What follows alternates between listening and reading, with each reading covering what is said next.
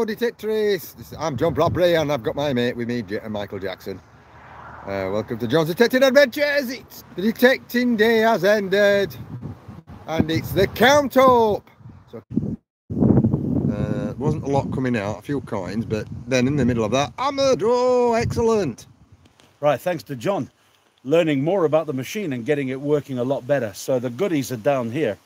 And bits and bats of stuff. Odds and sods. 9,000 steps today, John and I, but it was worth every single one of them. And how many miles were that then?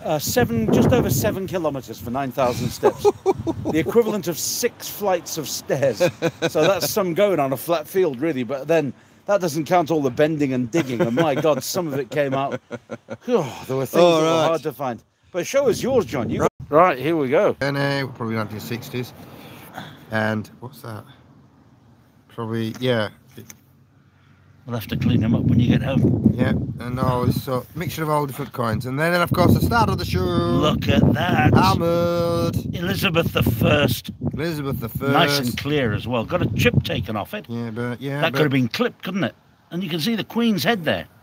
Look with a Tudor rose. And you could even, oh, that's brilliant. That is absolutely lovely.